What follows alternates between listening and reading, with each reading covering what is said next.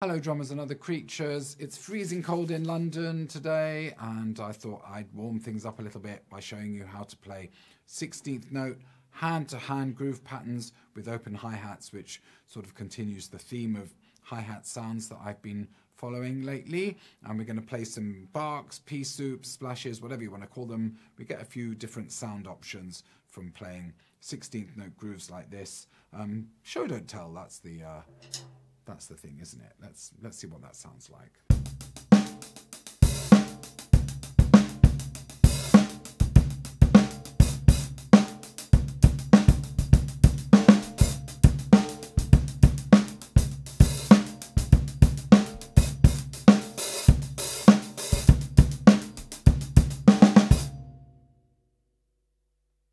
That's it.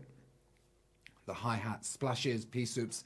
You can open the hi-hat just on 1/16th and then close it quickly again, or you can open the hi-hat for 2/16ths, in other words, an eighth note's worth. So we're going to look at some of those options and think about how we incorporate them into our vocabulary. So let's start with the 16th note pattern. If you're doing this, I assume you could follow what I was doing in terms of the groove, but just in case, we're playing single strokes. I'm going right, left, right, left, right, left on the hi-hat.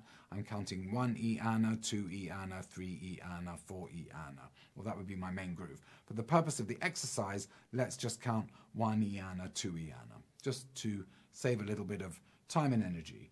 1 E Anna, 2 E Anna. The bass will be on the 1 and the snare on the 2, just to get us going with a simple pattern. We'll change it as well.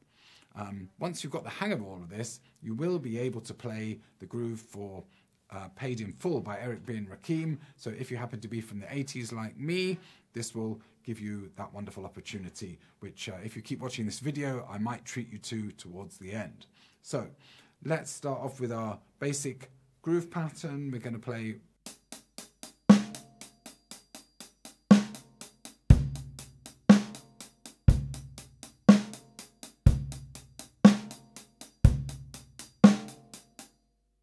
and to that, we're going to add our open hi-hat sounds. Now, I usually like working my way from the end of the bar back to the front with this kind of thing, but I'll go from the front and move back today just for variation, really. But let's start off with the longer open hi-hat sound, which will continue over 2/16th notes. And what we're going to do is just explore the numbers, the downbeats, and then the ands, the upbeats of this. So we'd have let's say on the 1, I'm opening the hi-hat on the 1 and the E. So the hi-hat is open for the entire length of an eighth note or 2 of the 16ths.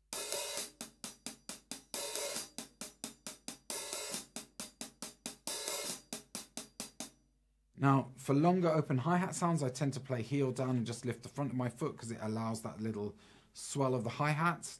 A lot of people can play as well heel up and achieve the same effect, but I can't seem to do it. It's something I'd like to work on. But again, whatever method works for you is cool. I just thought I'd bring that up just for thoroughness. So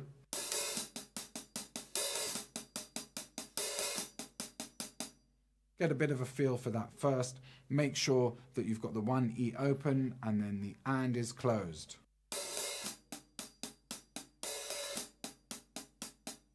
With any of these patterns, the thing that we're really trying to get the hang of is being able to open the hi-hat at the right time, not to open it too soon, not to close it too late. We want to be very precise with this. And it's a great way of sort of amplifying the coordination you have between your hands and feet, especially the hi-hat foot.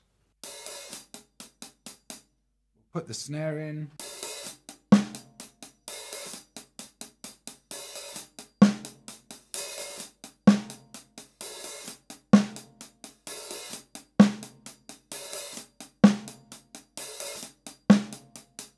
And then don't spend necessarily too much time thinking about it with just the hands and the hi-hat foot. Get the snare in there, get the bass drum in there, and if everything's lined up nicely, sit with that for a little bit.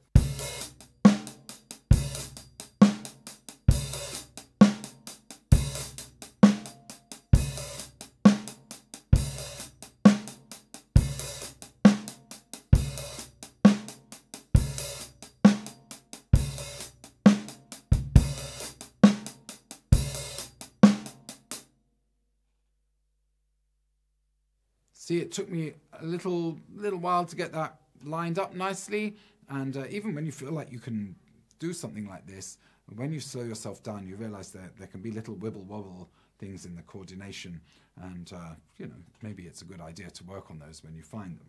Okay, so that was our one. Let's do the and.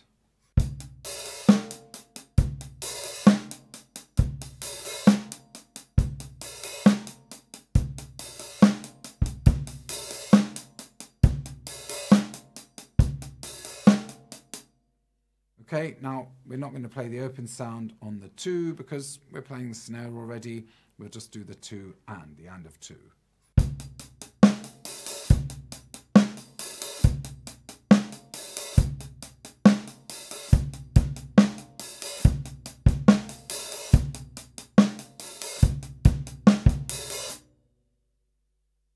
And finally, let's open the hi-hat on both of the ands, and let's play a 4 to the floor and get a disco sound.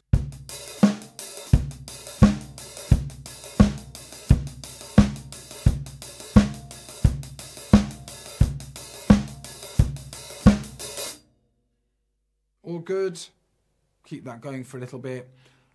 Once you get the hang of a particular open hi-hat sound, try and vary your bass drum patterns a little bit, the object being that you can then improvise around a given pattern.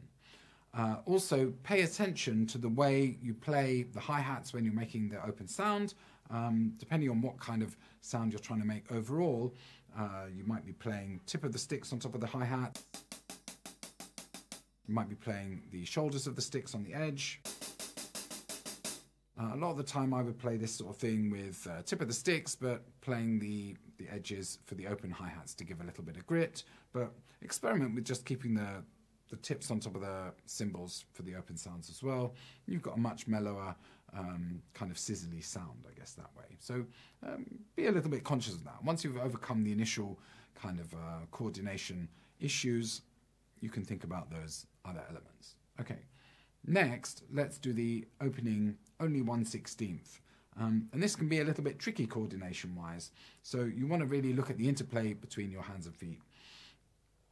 If you've got the hang of playing 8th note open hi-hat sounds and you feel confident with your coordination there, I don't think the 16th notes really presents your body with any new challenges that it's not used to, but because we're going to tend to play 16ths at a faster tempo, you're trying to get all the movements in a smaller space very often, or a smaller time frame, so that can kind of challenge the accuracy of what you're doing.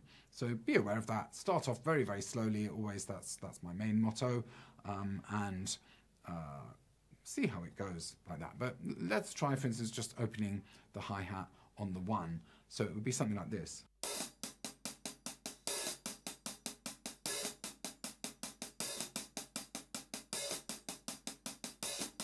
Now, at this point, when I'm doing only a 16th open sound, I feel a lot more comfortable playing heel up. It gives me more control. I'm not so concerned about the gradual opening sound because it's all very quick.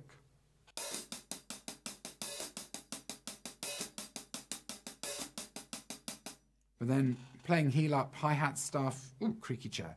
Playing that heel up can sort of set you off balance depending on what you're doing with your bass drum. Now, ideally, I would learn how to really plant the weight into the stool so that you can have both heels up and not feel unbalanced or not too unbalanced, but it depends where you're at. I'm still, again, working on my balance issues and many other things, right?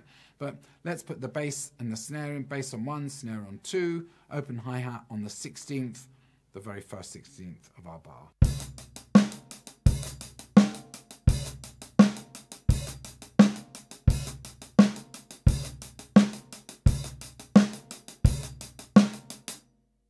Now, we can move on to the 1E.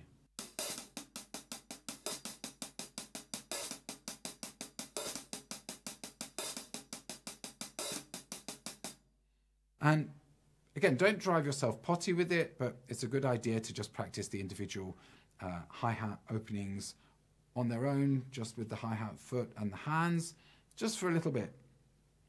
Whenever I do something like that, that kind of scrutiny, it makes me recoil in horror, and I think, oh, I should be doing that a lot tighter. But it's quite good to stimulate the mind to be aware of these things, our fallibilities or whatever. Okay, now we'll put the bass drum on the 1, snare on the 2. Where was I? Okay, the 1E now.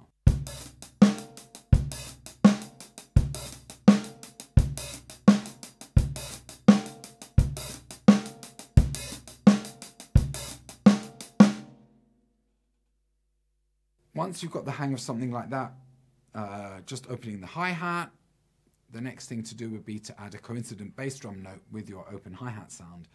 And I find that probably more often than not when I'm playing, if I'm doing a little punctuated open hat, there'd probably be a bass drum note with it as well. But there are scenarios where you want to have that open hi-hat sound without a bass drum to accentuate it, and sometimes you do want the bass drum. So I sort of work through both options and get yourself comfortable with it. So let's see if I can do that.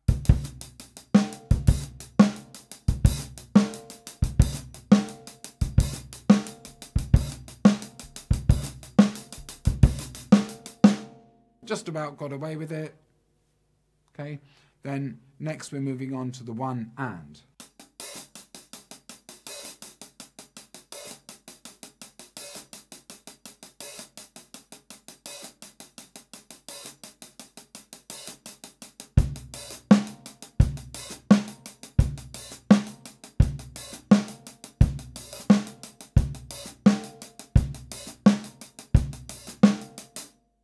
And again, a lot of scrutiny there.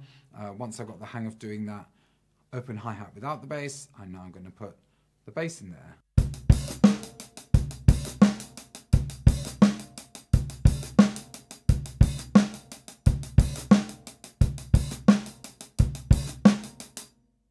Now, I don't just have the delightful opportunity to listen to the little inaccuracies and imperfections in my coordination.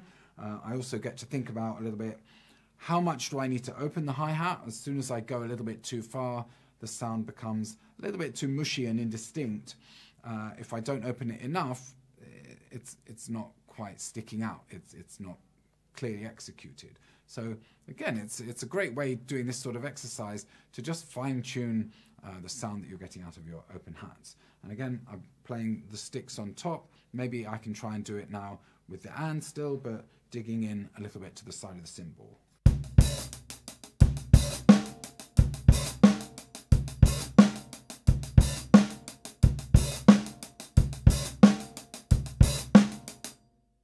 Okay, and again, I'm not enjoying scrutinizing myself right now, but these are the sacrifices you have to make to help communicate to people. So I hope you appreciate it. And if you do appreciate it, by the way, the marketing opportunity, please make sure you give me a thumbs up, make some comments about this video, and very importantly, please subscribe to my channel so that you get to hear about all my wonderful new videos as they come out.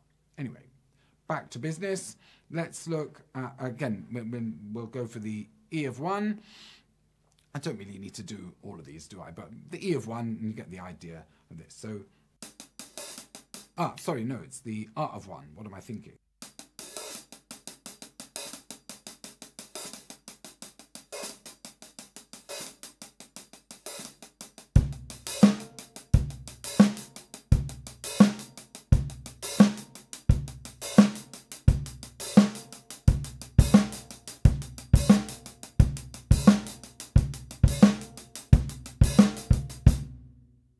Okay, so that's the essence of that.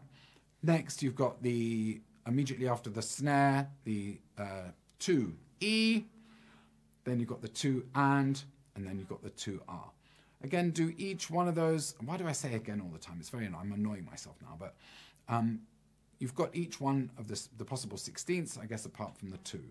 And work on opening the hi-hat on its own and also playing the bass drum alongside it.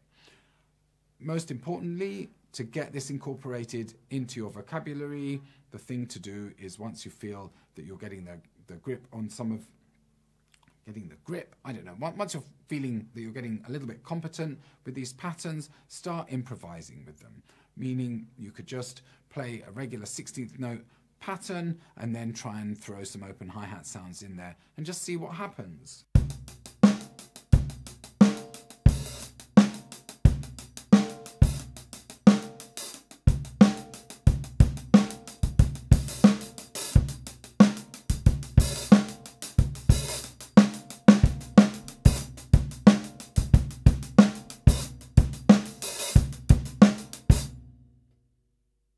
So now you've got all of that happening. You're ready to go for Paid in Full, the 80s classic hip-hop number. And the beat was originally sampled from a song called Ashley's Roach Clip, whatever that means. And we've got an open hi-hat sound on the and of 2, which is the long one, and then we've got a short one on the and of 3. So it's kind of a good one to get into to practice combining those two 2/16 open, 1/16 open sounds. And let's see if I can get this right. Maybe I'll go into more depth on this particular groove in a future video, but it just sounds like this.